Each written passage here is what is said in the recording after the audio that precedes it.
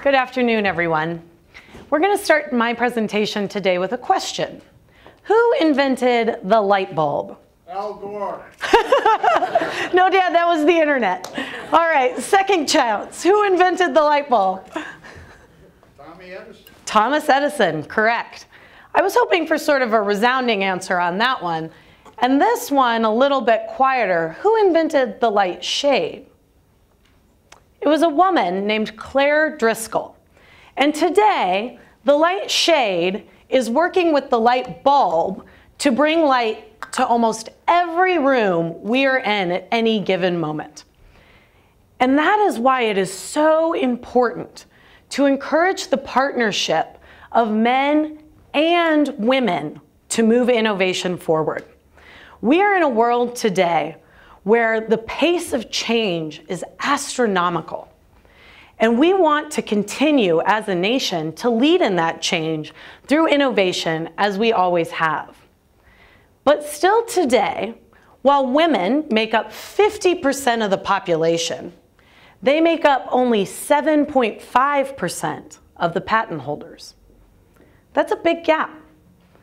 So what I want to do is take you through kind of a personal journey and then talk about some of the key characteristics that I know you'll recognize in the women that touch your lives every day that also help us to improve innovation.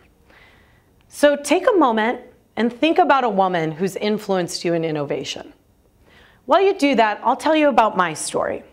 For me, it's my mother. When I was about 5 or 6, I decided that it would be really wonderful to cure cancer. And my mom said, why not? And she pulled a stool over to our kitchen sink, allowed me to climb up, filled it with water, and then gave me full range to put whatever else I wanted to put in there in order to cure cancer.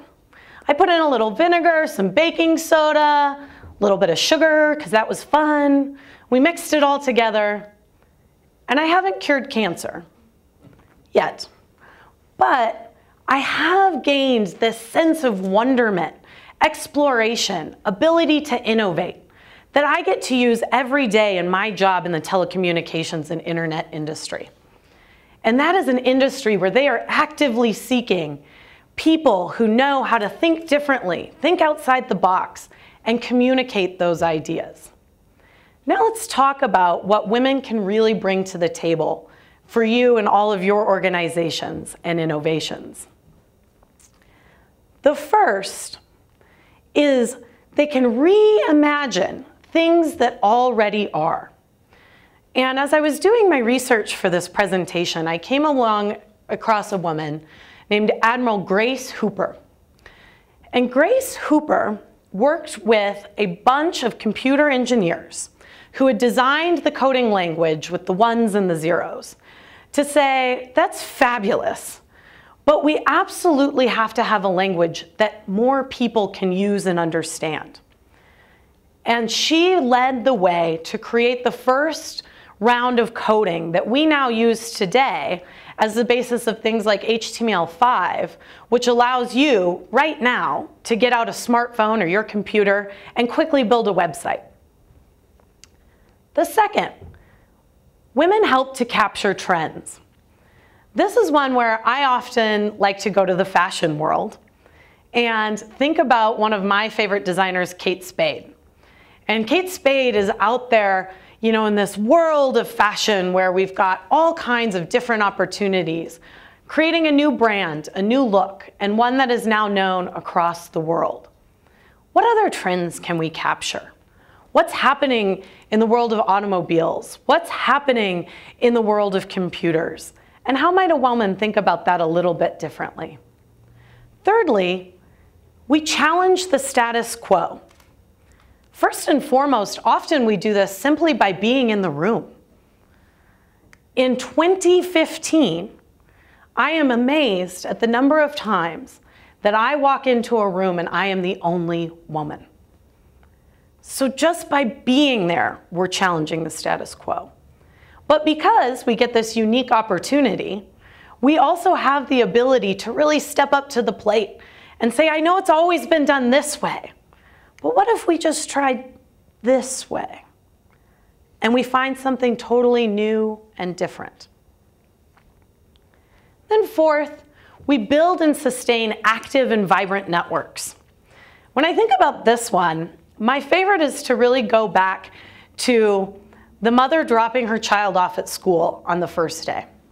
And she's brought that child to school, first day of first grade, supported by a strong network that she's maintained. Friends from childhood, friends from college, friends from work, family members. And then she gets that kid to school, and so often the first thing they do is jump in and join the PTO and begin to build new networks at school. And this isn't to say that men don't do any of this as well. In fact, I would never have won the biggest candy bar raffle if it wasn't for my dad helping me sell magazines through his network. So when we think about all four of these things, you'll recognize them in the men that you work with, live with, play with as well. But they really are innate characteristics that women have honed and will bring to the table, and we must have those. If we can innovate together, we will be able to continue to lead and to move through this pace of change with a sense of style, ease, and grace, so that together we will continue to truly light the world. Thank you.